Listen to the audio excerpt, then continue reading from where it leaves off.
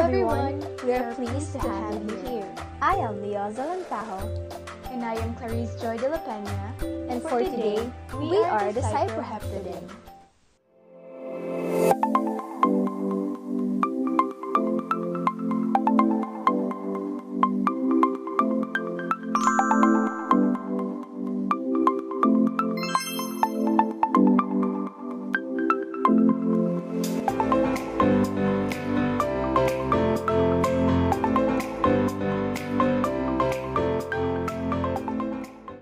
Hi there! I know there's a lot of things you need to learn about me. So without further ado, I'll start it right away by introducing my name. My generic name is Cyproheptadine, and I am commonly known with my brand names Periactin and PMS Cyproheptadine. I also have a chemical name called C21H21N. My therapeutic drug classifications are antihistamines, H1 receptor antagonist first generation, antipyretic, allergy, cold, and cough remedies. While my pharmacologic drug classification is piperidine derivative antihistamine. Now that you've known my drug classifications, we now proceed to my pregnancy category. I am identified in pregnancy category B, where animal reproduction studies have failed to demonstrate a risk to the fetus. 2 studies in pregnant women have not shown that cyproheptadine increases the risk of abnormalities when administered during the 1st, 2nd, and 3rd trimesters of pregnancy. Because the studies in humans cannot preclude the possibility of harm, the cyproheptadine should be used during pregnancy only if needed. Now let's go to the mechanism of action of cyproheptadine. Antihistamines compete with histamine for H1 receptor sites on smooth muscles of the bronchi, GI tract, uterus, and large blood vessels. They bind to cellular receptors, preventing access of histamine, thereby suppressing histamine-induced allergic symptoms. They don't directly alter histamine or its release.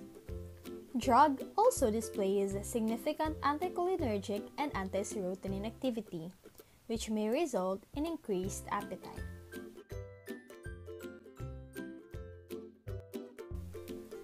Also, its therapeutic effect would be decreased symptoms of histamine excess such as sneezing, rhinorrhea, nasal and ocular pruritus, ocular tearing, and redness. Also, decreased cold urticaria. Next is my pharmacokinetics. In here, you know what the human body does when I am taken as medication. So first, I am well absorbed from the GI tract after oral dosing. It is still unknown as to where I am distributed, but it appears that I am almost completely metabolized in the liver. In excretion, my drug metabolites are excreted primarily in urine, but unchanged drug isn't excreted in urine. Small amounts of unchanged cyproheptadine and metabolites are excreted in feces. Here presented are some pharmacokinetics considerations. So my route is oral, onset is within 15 to 60 minutes, peak is from 1 to 2 hours, and duration is 8 hours. We are done with my pharmacokinetics. Now let's go to my indications. I am indicated for relief of allergic symptoms caused by histamine release, including seasonal and perennial allergic rhinitis, pruritus, chronic urticaria, cold urticaria, allergic conjunctivitis, and vascular cluster headaches. For adults, my dose would be 4 milligrams by mouth, thrice or 4 times a day. My maximum dose is 0.5 milligrams daily. For children ages 7 to 14, my dose would be 4 milligrams by mouth, twice or thrice a day. My maximum dose is 16 milligrams daily. while for children ages 2 to 6, my dose would be 2 milligrams by mouth twice or thrice a day. The maximum dose is 12 milligrams daily. I am also indicated for Cushing's syndrome. For adults, my dose would be 8 to 24 milligrams by mouth daily in divided doses. Also, I can be used for stimulation of appetite. Now, let's proceed with the following contraindications and cautions for the use of cyproheptadine. First, I am contraindicated in patients hypersensitive to me or other drugs of similar chemical structure as mine. In those with acute asthma, angle closure glaucoma, stenosing peptic ulcer, symptomatic prostatic hyperplasia, bladder neck obstruction, and pylorodudinal obstruction. Also, in concurrent therapy with MAO inhibitors and patients with liver disease. Second, use me cautiously in patients with increased intraocular pressure, hyperthyroidism, cardiovascular disease, hypertension, or bronchial asthma. Next is breastfeeding women. Antihistamines such as cyproheptadine shouldn't be used during breastfeeding. Many of these drugs appear in breast milk, exposing the infant to risk of unusual excitability. I may cause premature infants to have particular risk for seizures. Number 4 is pediatric patients, neonates or premature infants. The central nervous system stimulation, agitation, confusion, tremors, and hallucinations is more common in children and may require dosage reduction. That is why I am not indicated for use in newborn or premature infants. Safety and effectiveness in children younger than age 2 haven't been established. I am also contraindicated in geriatric patients. Elderly patients are more susceptible to my sedative effect. If you're a nurse, instruct patients to change position slowly and gradually because elderly patients may experience dizziness or hypotension more readily than younger patients. Our last contraindication is pregnancy.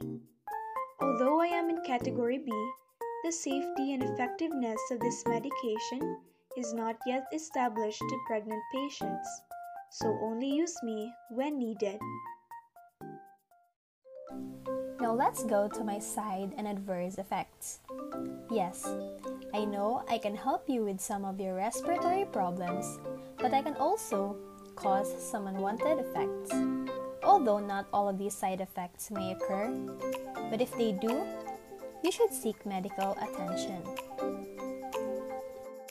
For your central nervous system, I may cause drowsiness, dizziness, headache, fatigue, sedation, sleepiness, incoordination, confusion, restlessness, insomnia, nervousness, tremor, seizures, toxic psychosis, and exudation, which is increased in children.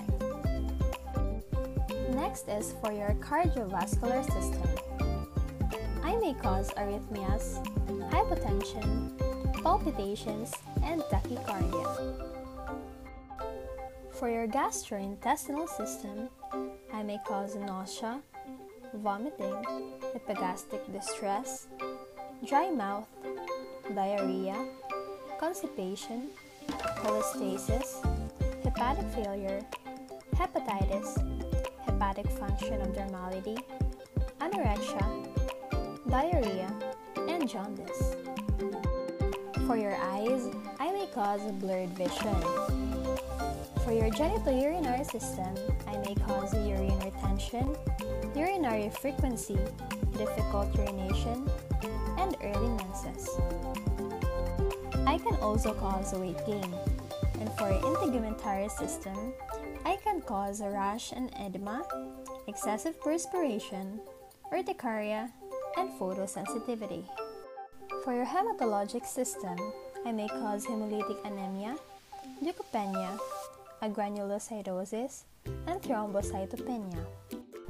I know I can help you with some of your respiratory problems, but I can also cause unwanted effects in your respiratory system, such as dryness of nose and throat, thickening of bronchial secretions, tightness of chest and wheezing, and nasal stuffiness. Other effects that I may cause would be fatigue, chills, and headache. We are done with all the information about ourselves, and now we will discuss nursing responsibilities to do before, during, and after administration. In the before nursing responsibilities, you should perform physical assessment to establish baseline data before drug therapy begins, to determine effectiveness of therapy, and to check for occurrence of adverse effects. Next, you should assess for hypersensitivity to the drug or allergies such as rhinitis, conjunctivitis, and hives, prior to and periodically throughout therapy. Next, you should also assess lung sounds and respiratory function prior to and periodically throughout therapy. Another thing that should also be performed before drug administration is to conduct patient and family education about the following. First, instruct patient to take cyproheptadine exactly as directed. Missed dose should be taken as soon as remembered, and do not let patient double up on missed dose. The syrup should be accurately measured using calibrated medication cup or measuring device. The medication may cause drowsiness, so as a nurse, you should advise your patient to avoid driving and other activities requiring alertness until response to the drug is known. Next, you should also advise patient to use sunscreen and protective clothing to prevent a photosensitivity reaction. Educate them the importance of the drug therapy, and then tell the patient that GI distress can be reduced by taking drug with food or milk.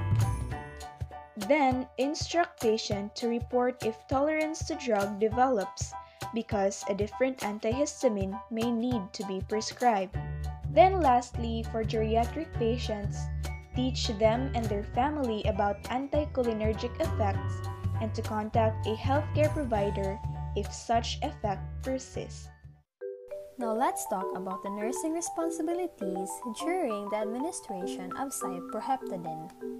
First, give this drug as ordered, following safe and appropriate administration to ensure therapeutic effects. Next, administer by mouth with food, water, or milk to minimize gastric irritation.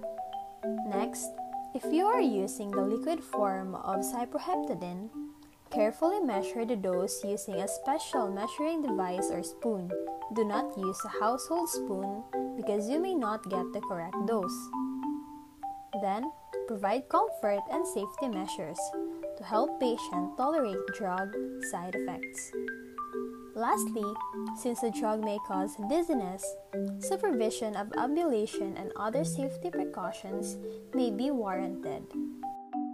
After the drug has been administered, these are the following things to consider. Document data after administration. Monitor for effectiveness of comfort measures. Monitor for compliance to drug therapy regimen. Then monitor for adverse effects or alleviation of allergic symptoms. Then check patient for improvement of appetite. And lastly, monitor the level of alertness. For some patients, the sedative effect disappears spontaneously after 3 to 4 days of drug administration. Wow, cyproheptadine really does a great job. I can't believe it's done. Yes, and I hope you all enjoyed and learned as well. That's all for today, guys. We'll wrap up and stay tuned for our next videos. Bye!